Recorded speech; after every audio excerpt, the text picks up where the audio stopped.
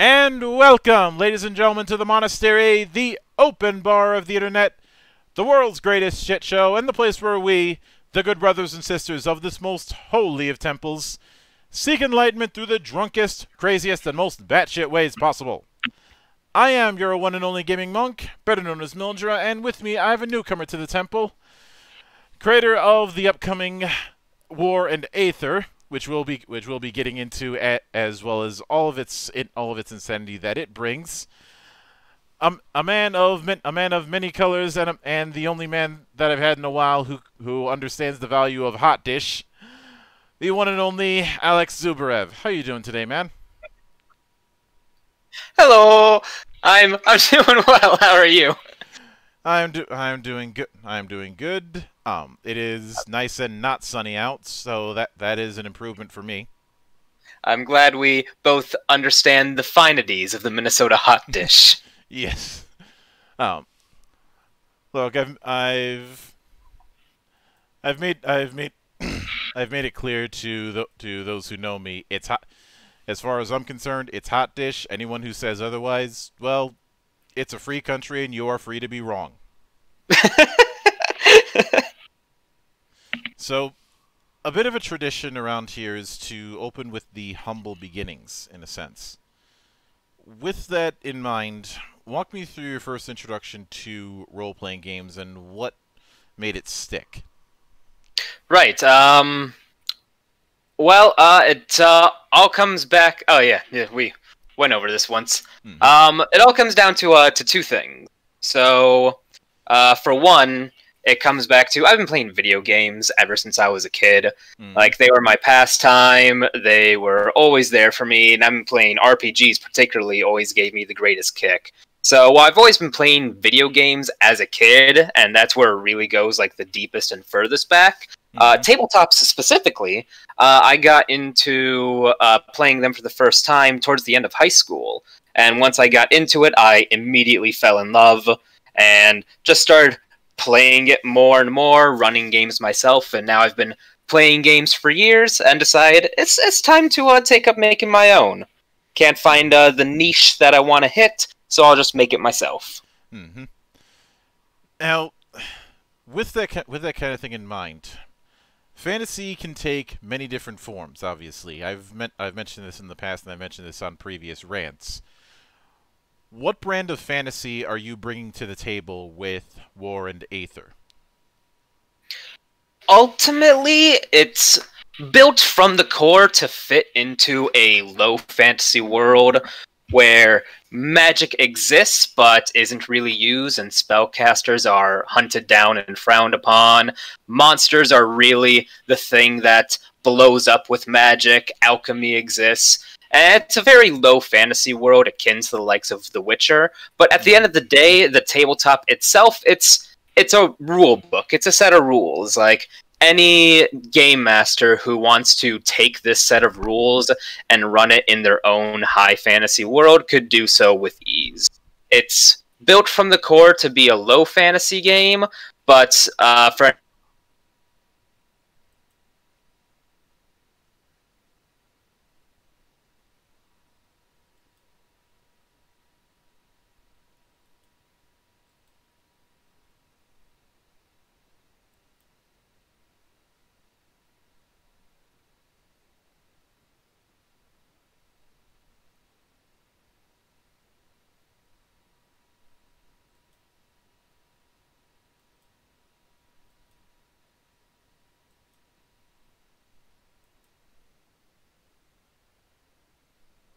I'm just sitting here. Oh, there we go.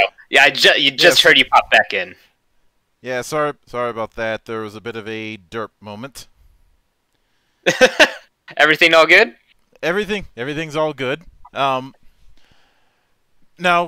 given that particular setup, since you're going with a low magic affair, one of the things I'm curious about is in the core mechanic. Now, unless there was some hidden text that I didn't read, you're going with a straight D20 approach. Yeah. Now this brings me to one particular question, because this is something that has a whole lot of variance when it comes to how that D20 is utilized. Um, and that involves the exceptional results. Um, when it comes to rolling a natural 1 or a natural 20, do you treat those as automatic success and failures respectively, or rather reverse respectively, or do you treat those as exploding results? I treat them as differently between combat and non-combat. In Mm-hmm. combat, there are critical strikes that are based on your critical threat range on the D20. All weapons have a minimum threat range of rolling a natural 20, and you get a critical strike for extra damage. And then a critical failure, which can mean either the destruction of your weapon or just an automatic miss. Mm-hmm. That's in combat. Out of combat, I don't use natural 1s and natural 20s for automatic successes, failures, or anything of the sort. Because one thing that I do with my game is, with the skill point system, everything that you put points into directly affects your skill bonuses.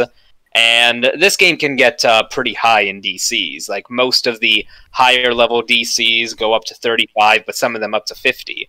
And I like the idea that somebody can be so skilled at a certain task that even if you do your worst job possible at it and roll a 1, you still meet the bar for passing that task. Mm-hmm.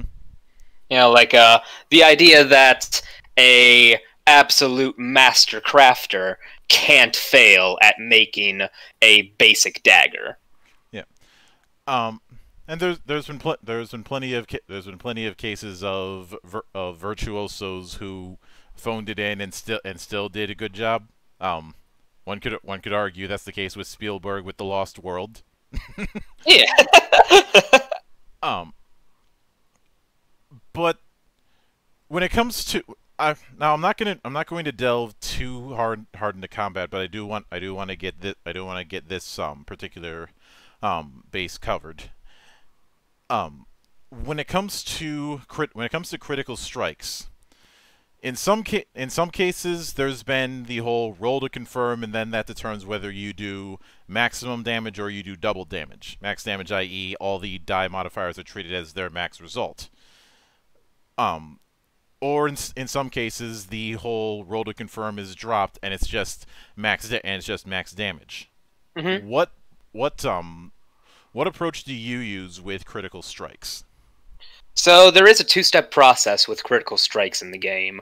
First, you roll the critical threat, where if your weapon, you roll a natural 20 on your weapon, Mm-hmm. and the first thing you do is you have that critical threat. That guarantees your attack hits no matter what. But in order to roll a critical strike, you have to re-roll the attack again to roll a critical strike and deal double damage. It's double dice and double flat damage. So if you did 1d6 plus 4 damage, you'd end up doing 2d6 plus 8 damage instead. Now, I've seen some cases where it's just the same die rolled, but you double the result, and in this case, you're doubling the dice and the flat numbers. Was there a reason you had in mind for taking that approach?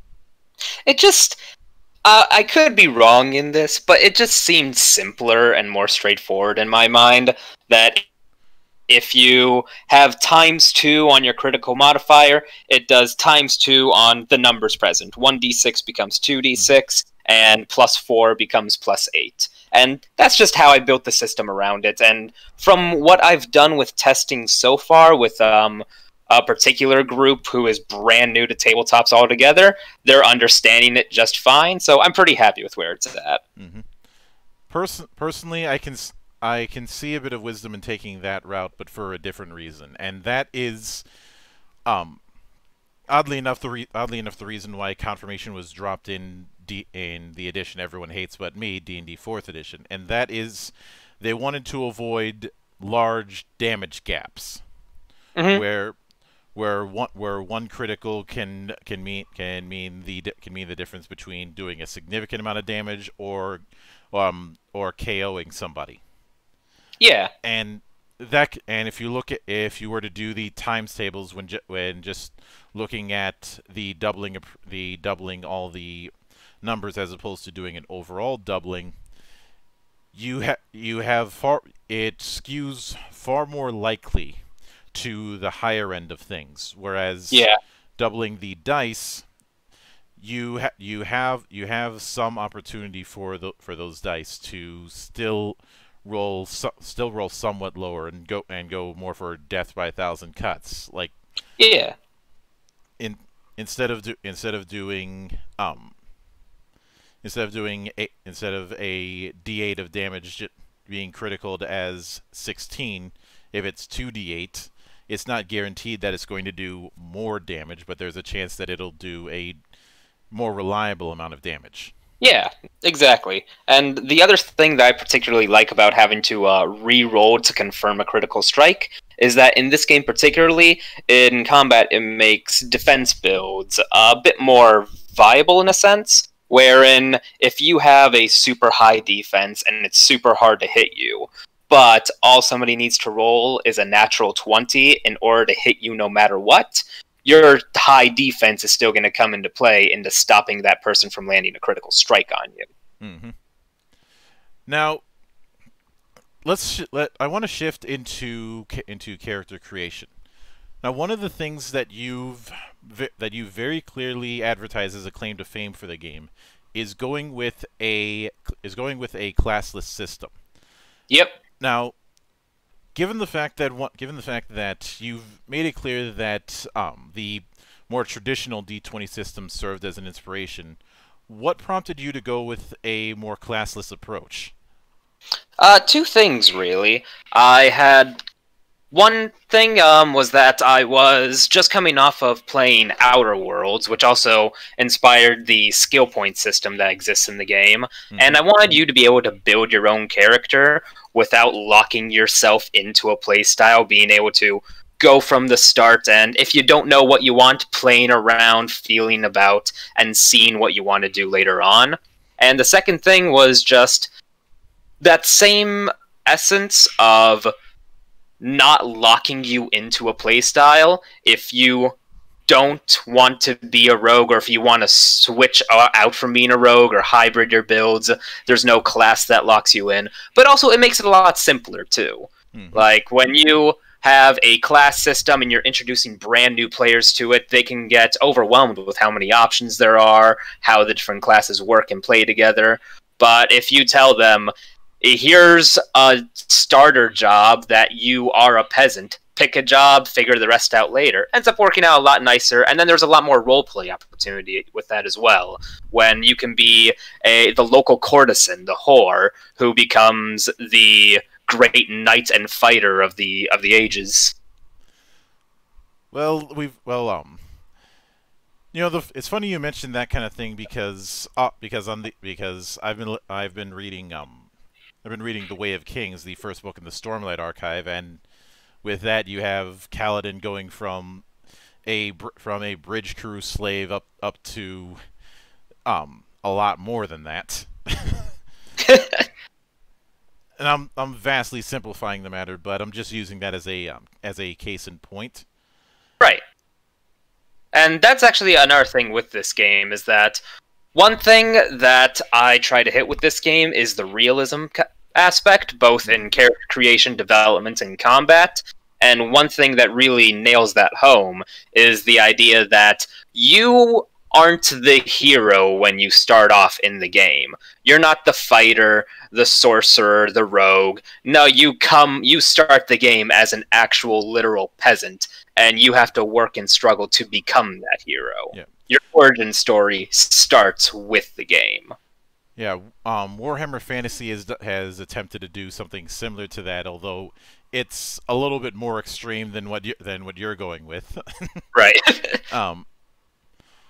Now, when it comes to now, obviously, when it comes to the professions, that's a starting package essentially. Yeah. And I did notice that there are more advanced versions of of those packages. One thing I'm curious about is, do you plan when it comes to the advanced professions, do you plan on having multiple tiers of them, or is it just a basic and advanced dichotomy? A basic advanced dichotomy. So how it works is the professions are what you start with, Hmm. and they give you a myriad of bonuses to different skills.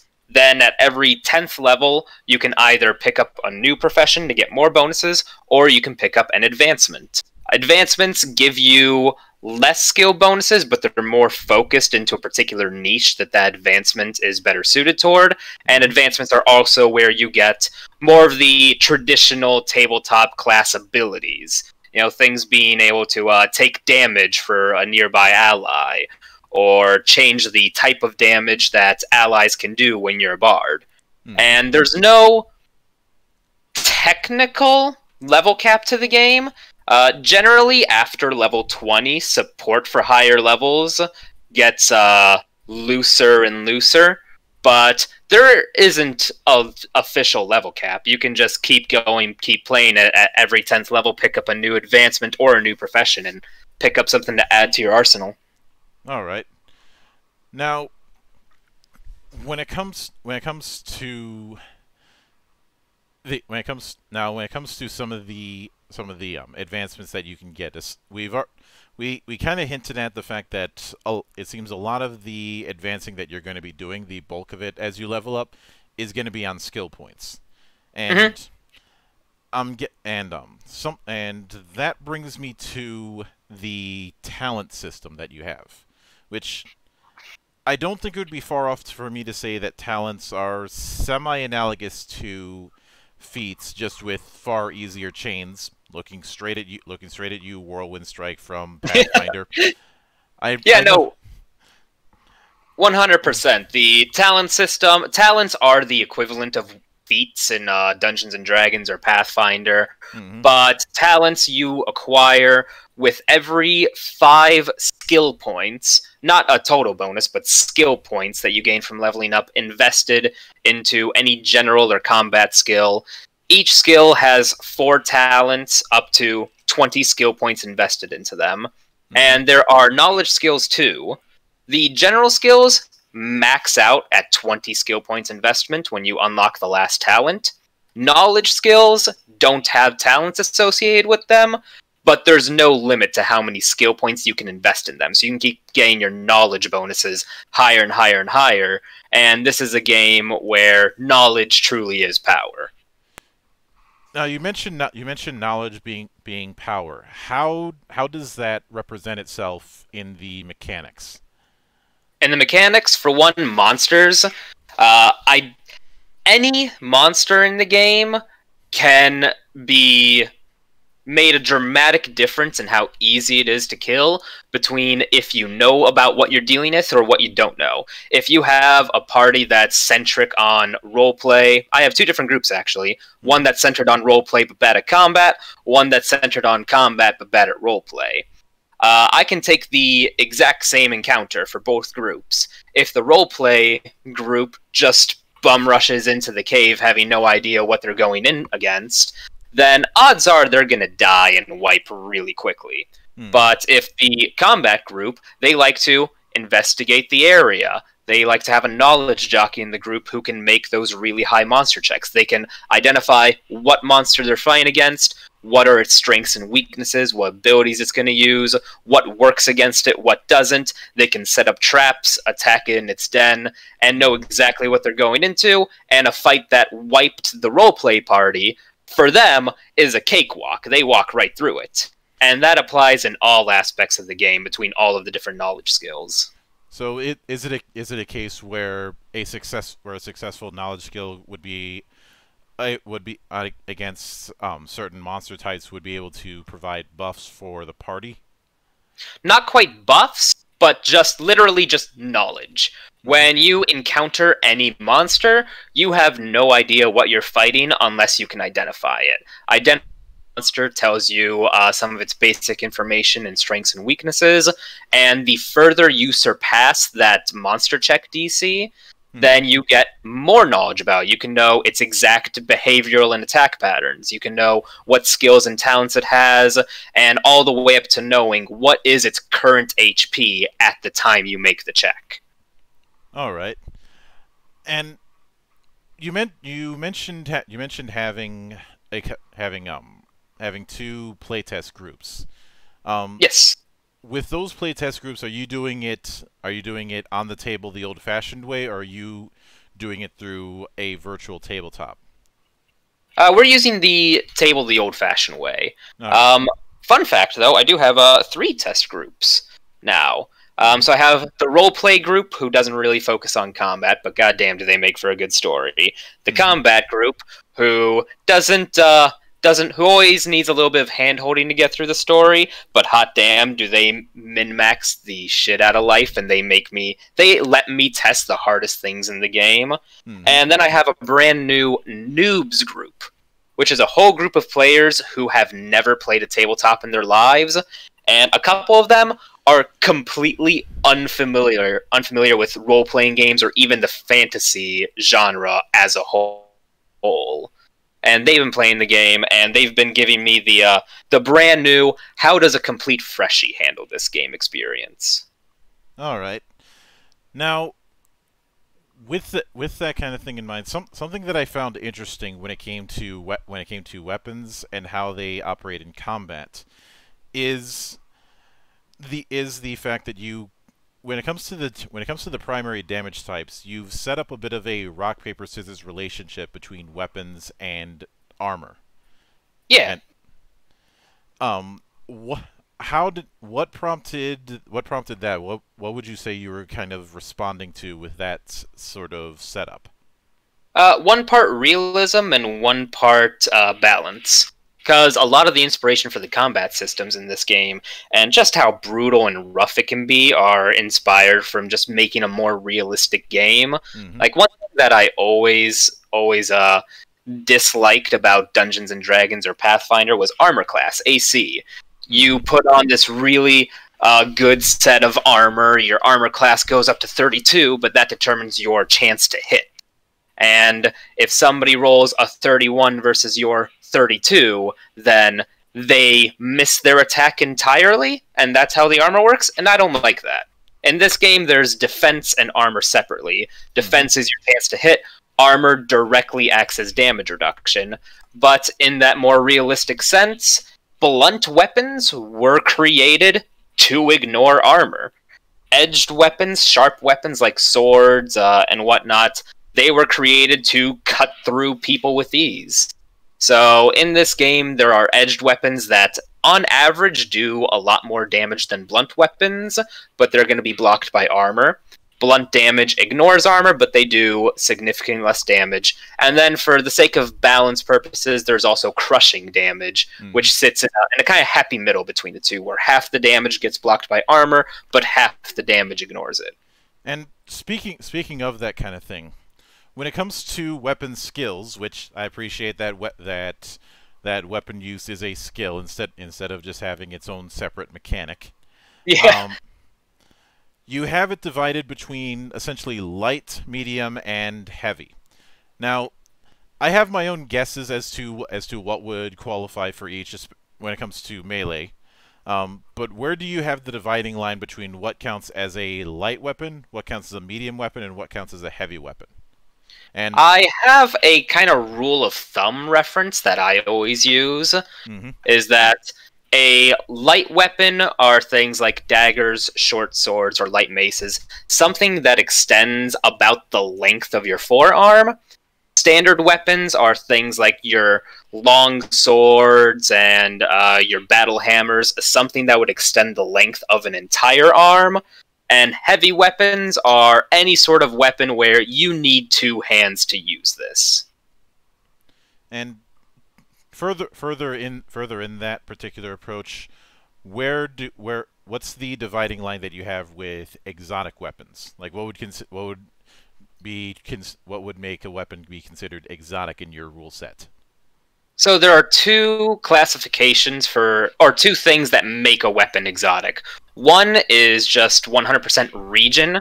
Uh, Region dependent, the idea of this weapon doesn't exist here normally, so most people don't know how to use that. A very simple example is a katana. I have all the stats and everything for a katana as an exotic weapon, because in my world of the lands of the Western Reaches, nobody has katanas, nobody uses katanas. These are an exotic weapon that nobody knows really how to properly use. But if you took that same weapon into an East Asian type area where they were very common, I would easily make them a standard weapon right out the gates, and they wouldn't have to be an exotic weapon. And the second classification for weapons are things where I just want to do weird stuff with it in terms of numbers. You know, like there's the Bastard Sword. Something that isn't quite a heavy weapon or isn't quite a standard weapon or kind of falls into the category of both. And I also want to do weird stuff with its numbers, give it extra bonuses that you can't get anywhere else. Yeah. That's where exotic weapons also play in. And when it comes now, when it comes to ranged weapons, aside from ammunition use, what sort of other trade-offs do ranged weapons have as opposed to somebody who's going in melee? The trade-offs for ranged weapons users is that their damage output is oftentimes going to be relatively less. You know, the benefit of a melee weapons user is that they have their strength to rely on, so they can just pick up a sword, and even if it's some damaged, shoddy sword, they can still deal damage based on their strength. Whereas bows, they can get really pricey, really expensive, crossbows, explosives, and their greatest strength is the fact that they are a ranged weapon that don't necessarily require strength. There are composite bows in the game that can give you extra damage for somebody that has higher strength, but as a rule of thumb, if you're somebody who has no strength at all and you want to stay back, or you're the party healer and you just can't get into the fight, then ranged weapons have range. You don't have to get in the fight. You can stay back and still contribute a significant portion to combat. Now, to further go on to that kind of thing, do you have any sort of rule set when it comes to the amount of time it takes to reload a ranged weapon? Depends on the ranged weapon and what assets you have available to you. So there are quivers and bolt pouches. If you are drawing your ammo from a quiver or a bolt pouch, drawing that ammo is a free action, doesn't take anything. If you have a bow, you can load it into your bow as a free action. So you can just go ahead and fire the bow, no problem. If you're using a crossbow, however, crossbows are slow firing. You have to put the bolt into the crossbow, wind it back. So it takes a little bit more to be able to fire a crossbow instead. Which I've never used an old-fashioned crossbow, but I have used a crank one, and even that's tricky. Yeah. And, I've only fired a composite bow once, and trying to draw that thing is a lot harder than it looks. Yeah, and composite bows, you can get they're basically just the idea of having a longbow in this game with just a much tighter, much tauter string. Yeah. Now, when a lot of low fantasy settings will have their own non-standard approach when it comes to magic, and you already mentioned magic being very limited and treated with a degree of suspicion. So yeah. I want to get into the magic system that you have. Now, first off, I will give you props for not using the Vancian spell slot approach, because truth be told, I'm not really sure if it would fit with what you're trying to do. And second, um, I'd like you to go into the way your magic system is going to work.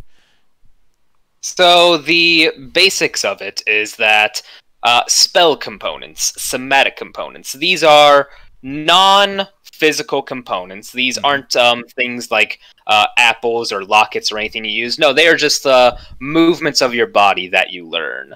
As you play through the game, you learn different somatics, different spell components, and you learn different path lines, which act as your elements. And as you play through the game and unlock all these spell components, you unlock a repertoire of different effects that you can add to a spell. Every single spell you cast is created from scratch on the moment. Does this spell activate on touch? Does this spell have 10 feet range, 30 feet range, 60 feet range? Does this spell deal damage? Does it buff the target? Does it debuff the target? And a lot more. Mm-hmm. And which path line, which element you use can also affect how these different somatic components change. And you can make a spell a lot more powerful by adding more somatic components to it, or even just boosting it with extra magic, even if it's a simple spell.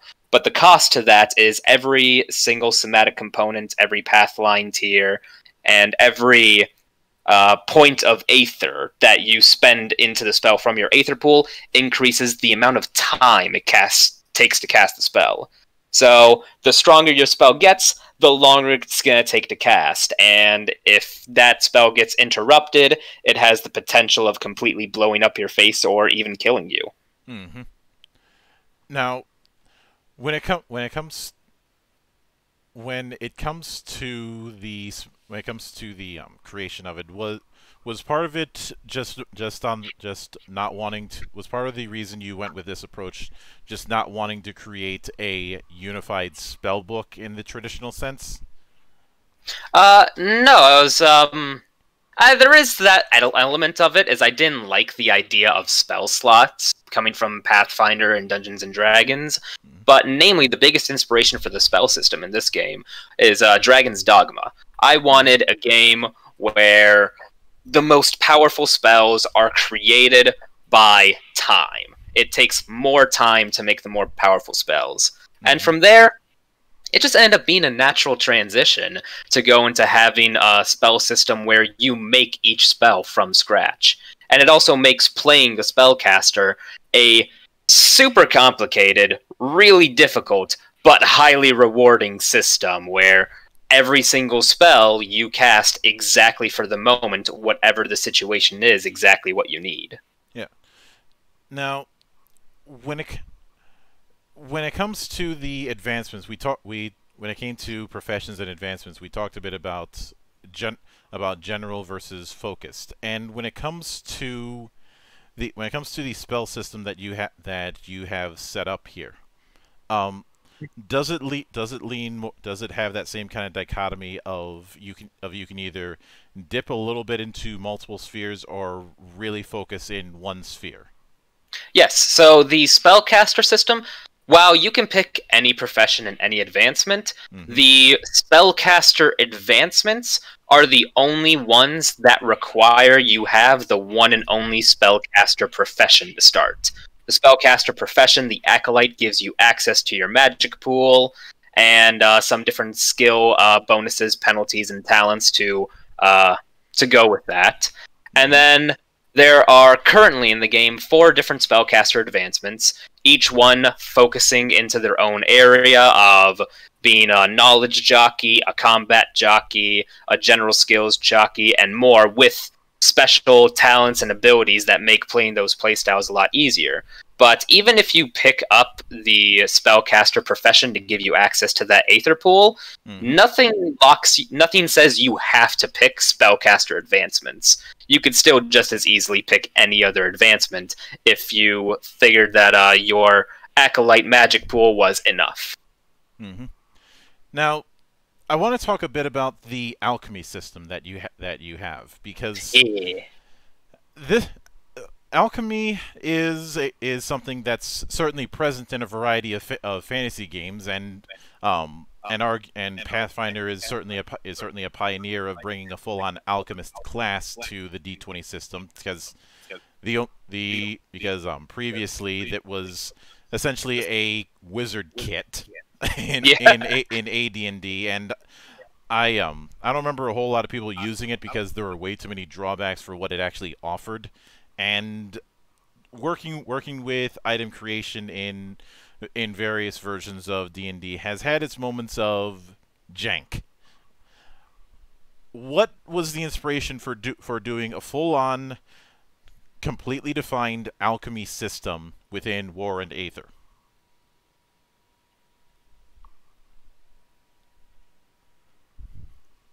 And no, not again.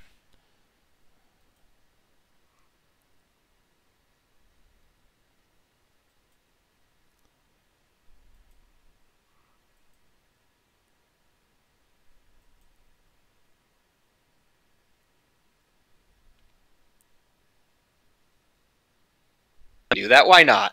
And then from there, it was just a matter of, if I'm going to do this, though, I want to do it right. And for that, the alchemy system is one I've been playing with since the beginning, and have been trying to really just set it straight, make it defined, make it something that could really turn the tide of battle in any sort of way for somebody that really dives deep into it, and make sure it was balanced and easy to use from the start. Mm-hmm. And one of the things that I noticed that definitely fits that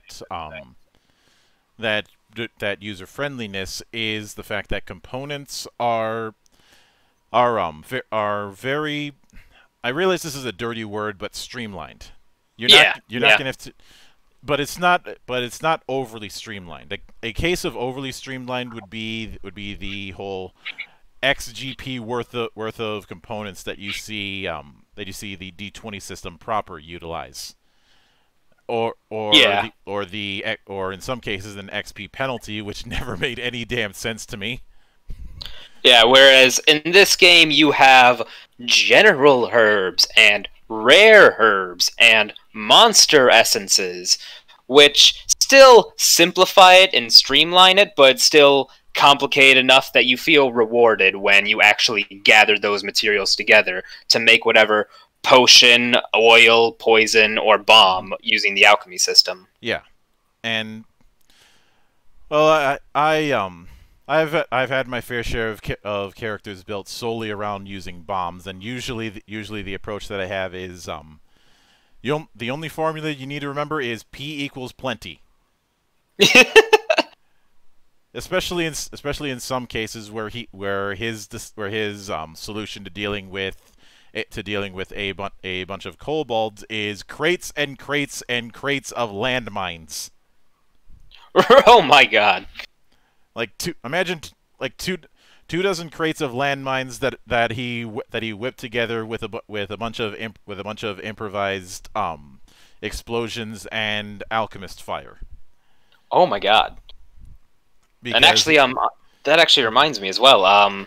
Something that you particularly might be interested to know is that soon, tentatively soon, I reckon in the next week or two, I should have 0.3 available for the public early access of the tabletop book, and I'm also bringing changes to the bomb creation system specifically to streamline it a bit more and make it easier to use, and a little less shoppy as it is right now.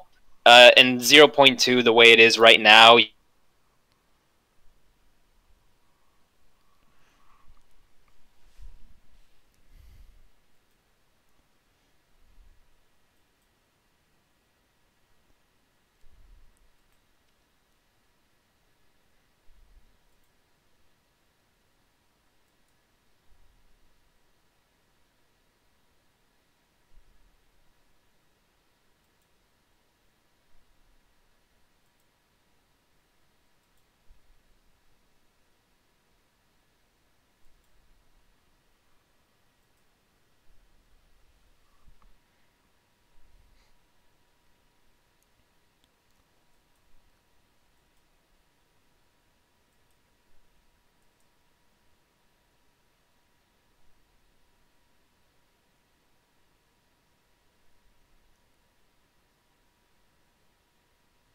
Your buddy. Oh dear. and Okay, I can hear you now. all right. Sorry about that. You were saying about about 0.3 that the current Oh alchemy yeah. setup is a bit choppy.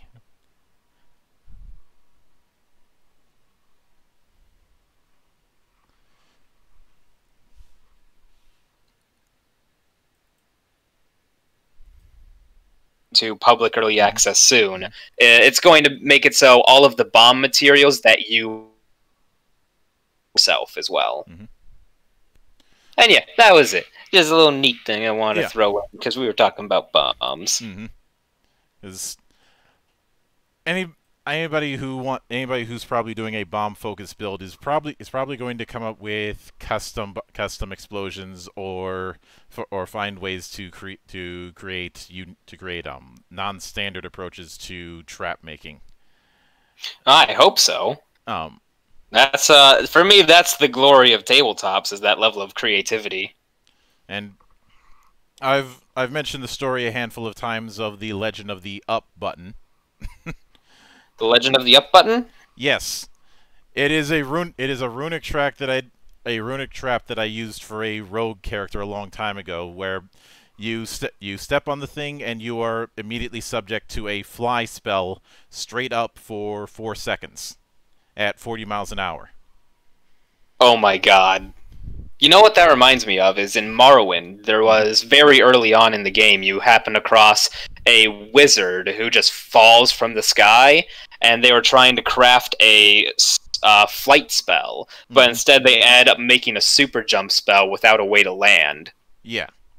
This is why it's important to read the fine print in your spells. Otherwise, your monster summoning will be summoning a block of cheese. uh, But now when it comes to the setting that you're going with this low fantasy affair, um, talk to me about the kind of world that the world of Zale is. it's a brutal one. At the end of the day, the game is on the more difficult side, one where if you're not careful, you will just die. Mm-hmm. But the world itself, I'd say the closest thing I can think of is vibes to The Witcher. You know, it's a very medieval landscape. Technology is low. Mm-hmm. Things have been affected in the world by the introduction of Aether and just the natural world that surrounds them.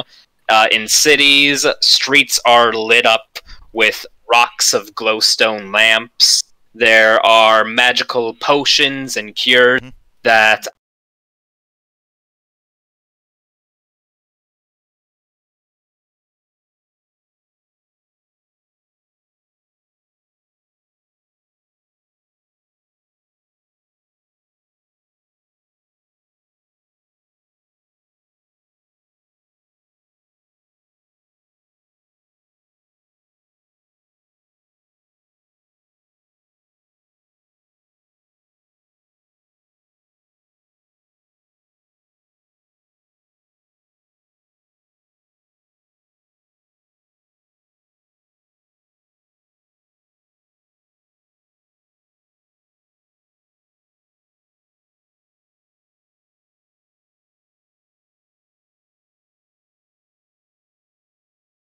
I'm working on an official timeline to everything as well. At the time that the tabletop officially takes place in my world, it's one where the entirety of the Western Reaches continent is on the cusp of total war. One where they haven't quite declared war yet, but the entirety of the what's known as the Gratian Empire Mm-hmm. is getting ready to go out and take over the rest of the country so that they can make themselves better. You know how Mm-hmm. empires do. Yeah, and when it comes to that sort of an empire, um, what analogy could you use when it comes to medieval empires compared to this one? Because I can see multiple ways going about it. It could be the more regional approach, or it could be the herd of cats that is the Holy Roman Empire? Um, it's hard to describe from real examples, as my world history is currently at this exact second failing me. But I would say it's akin to your classic empire. Mm-hmm. There is one main country, mainland, with a central government around it. And then there are other countries as well who have their own rules, their own laws, and own customs. Mm-hmm. But those other countries are also under the banner of this central empire. They are extensions of that empire and extensions of their territory. I'd say, are we talking like satellite states? To a degree. Like, there's the kind of thinking of it in the same sense of the United States, where there is the federal government that sprawls over everything, but also the state governments that also have their own rules, their own laws, under the tutelage of the greater federal government. Yeah, in that regard, my comparison with the Holy Roman Empire isn't too far off. It's just that there were a lot more states in that regard. Yeah. I could probably use Austria-Hungary as an example as well. And given that, would it be fair to say that that skirmish battles between fiefdoms or between countries is a little bit more common and a little bit of a easy way to get mercenary work as opposed to full-on open warfare? Yeah, to a degree. Mercenary work is definitely something that the different countries do behind the scenes in secrecy to just kind of screw with each other. Well, like Corsairs? namely like the Gratian Empire versus any other country. Mm-hmm. But as a general rule is right now at the time of the tabletop, they haven't declared open war yet, so they kind of keep those as more background dealings, things to keep the other side from knowing what they're doing. Yeah. But generally, when I run the tabletops, when I run my games through I consider like the official canon story, it's during the tabletop that war is declared, and the players either end up choosing a side or saying, fuck this shit, I'm out, and going to make their own adventure. And given that kind of setup, I could easily see whole campaigns just based around mercenary companies. You know, people who don't really have a side aside from whoever's paying me more gold. Yeah, theoretically, 100%. And that also and given the various nations involved, one of the things I'm curious about is travel between settlements fairly frequent, or is it one of those where anybody who has coin and has goods is probably going to be bringing in some degree of armed escort? I'd say travel between settlements is pretty frequent. Mm-hmm. It's 100% if somebody has the money for hired guards, they probably would bring it, as bandits and mercenaries are always going to be a threat in such a medieval type world. But most people don't have that. And most bandits are either the type who are going to take every scrap from you they can and rob you for all you're worth, or they're going to recognize that you are worthless, you have nothing to take, and just let you go, as they wait for bigger fish to come down the road. And that's part of the reason why I mentioned Corsair, because the whole thing with Corsairs during the Age of Pirates is a deal of we don't approve of piracy, but if you happen to loot and plunder ships from this particular nation we're fighting with, we're not going to condone it, but we're not going to say that you did it. yeah. Kind of a similar idea between the Gratian Empire, who's particularly at this time at high tensions with the country of Alva. Mm-hmm. But that's in the greater story and in the greater world. Yeah. And in the tabletop itself, anybody can choose whether or not they want to play in the current world state, if they want to change the world state, or if they want to bring the tabletop rule system into their own custom world as well. Now, would it be fair of me to say that the setting you have is human centric, or is there a demi-human presence? There is a demi-human presence, though it's a far reduced one. Humans are 100% the majority, but this is a time where elves, dwarves, greenskin orcs, and redskin orcs. Those four races do exist, but over the course of several centuries, they have been greatly diminished. The dwarves had a plague that targeted only them and made them infertile. The elves died due to cullings and war, and the orcs also suffered a similar fate of just cullings from war and abuse from the human factions. And the humans who just ended up going in and sweeping away all the other races while they're at their weakest. Yeah. Now, one of the things you pointed out in the Kickstarter page that I'm interested in is you wanted to give a bit of emphasis on doing your own spin on some of the more traditional monsters. Was that something that just kind of happened as you were developing, or was that one of your goals early on?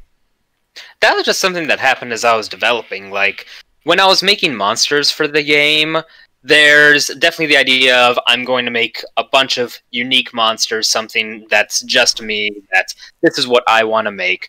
But then there's also the fact that, well, there's going to be known creatures. You know, there are griffins, there are dragons, chimera, undead, and I just wanted to put my own spin on them. Some things are just, they are what they are. Dragons are what they are.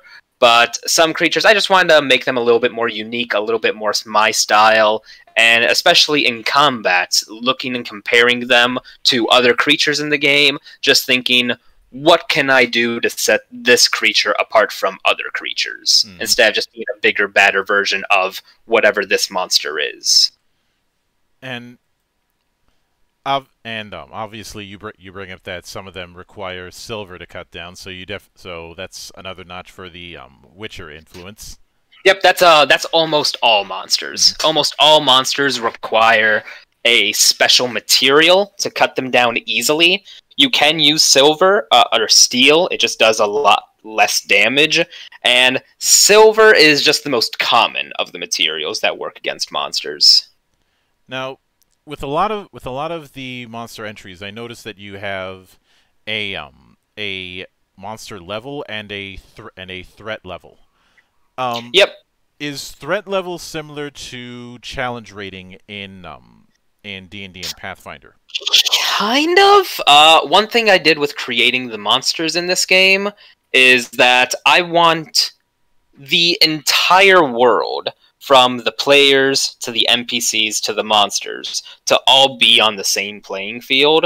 So the monsters are created almost identically to how players and NPCs are created, with the exception of specific monster abilities or monster traits that they may have.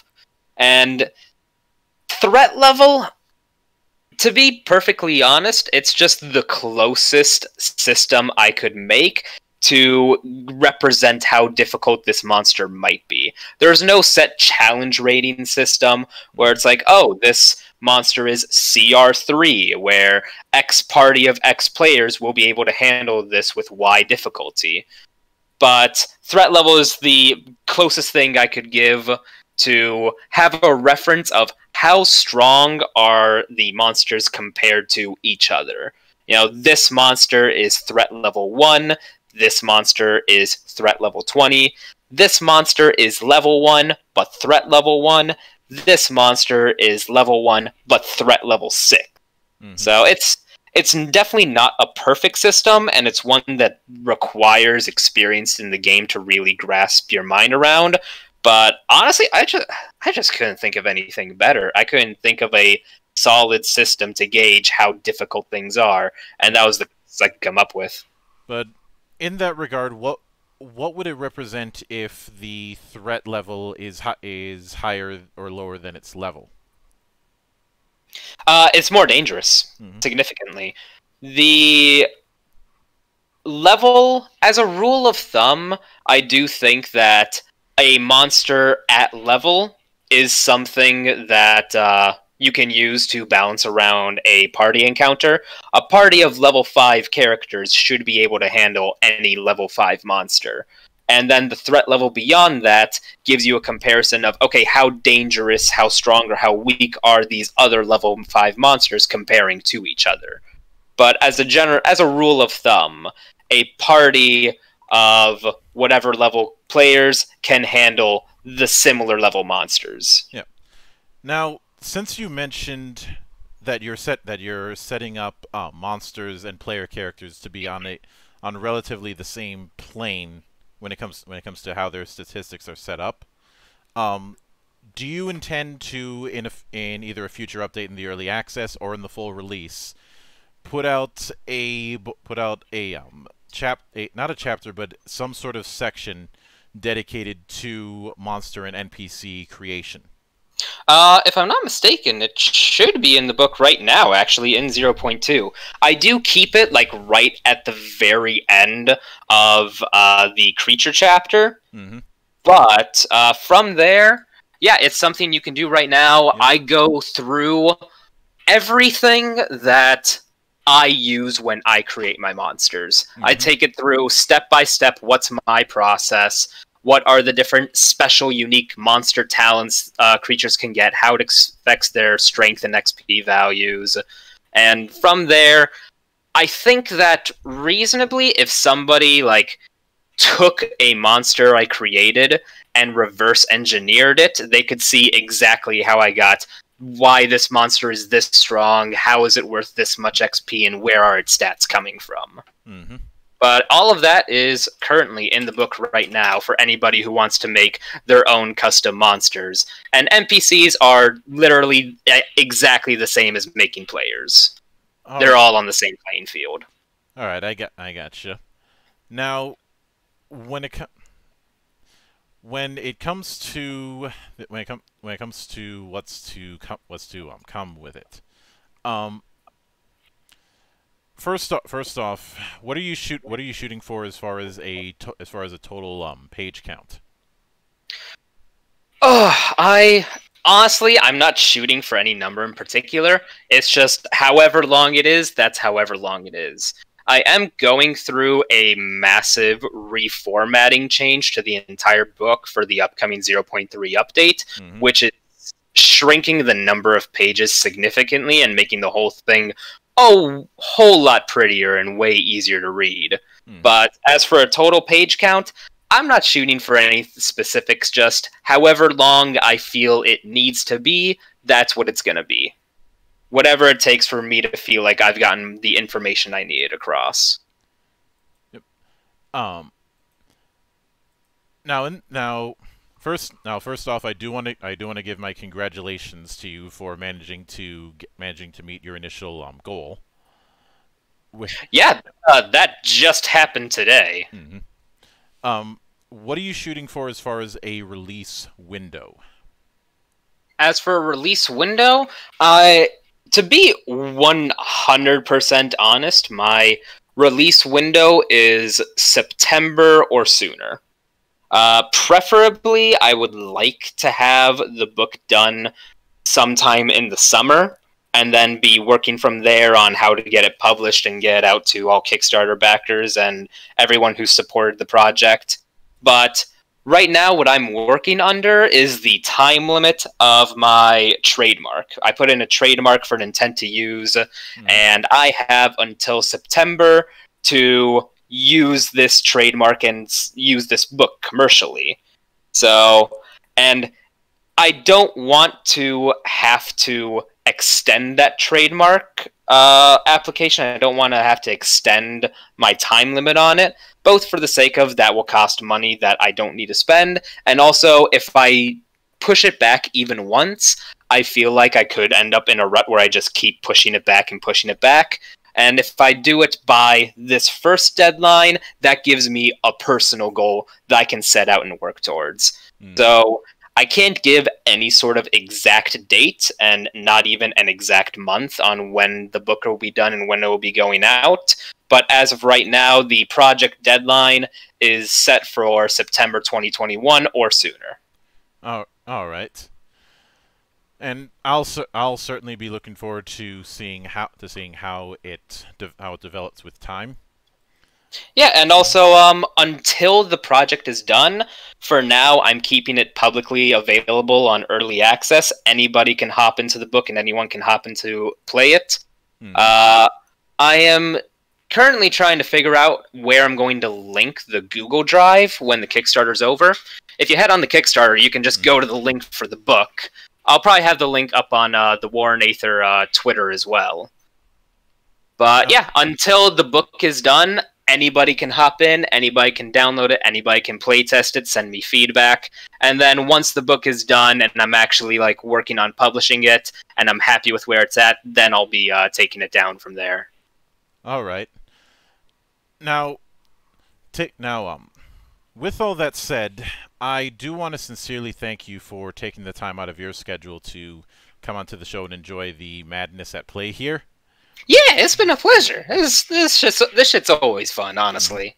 And anytime you see fit to return, the door is always open. As I often say around here, drinking is not mandatory, but it is encouraged.